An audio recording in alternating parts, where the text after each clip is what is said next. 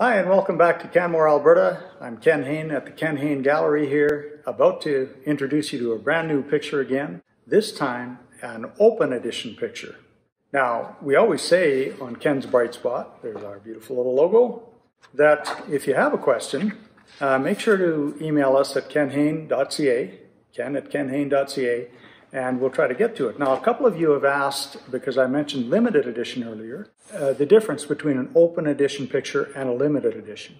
Open editions can be produced in any quantity, and they can be any size that the artist chooses to produce them in. A limited edition, however, is limited to the size of the minimum size, actually, that the artist has determined. They may not be produced smaller than that. And, of course, we run out of them because they're limited quantity as well. Now, today's picture is actually, the segment is called the bright spot of the day, but this is actually, we're going to go to a very dark spot of the day for this one. The picture's called The True North, and I think we're just going to let you enjoy it for a second now. There we go, The True North. Obviously, the Northern Lights, the Aurora, is a beautiful element that we see in northern Canada and the States, right across the world, as a matter of fact, in the north. And even as far south as Canmore, though, they're a little bit duller down this way. I was raised in northern Saskatchewan, so they ran into them a few times before as a child, and always experienced them with the human eye as being white.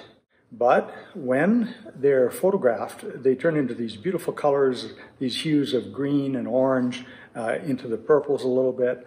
And as a result, we get this beautiful kind of lighting in the night. Now, what makes this picture special, and the reason that I argued whether it should be a limited edition, in fact, is simply the fact that it's not just the Northern Lights here. You won't necessarily be able to see it in the video, but if you check the picture on Facebook, you'll be able to see that the Big Dipper is clearly visible above the Northern Lights.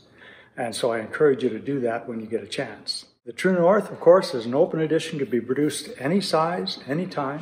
I even made one a little bit smaller here. This is just a little 12x8 picture that you can order.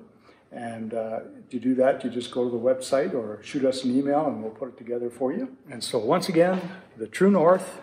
Hope you enjoyed it. Thanks so much. And we're going to see you down the trail. Another new picture tomorrow.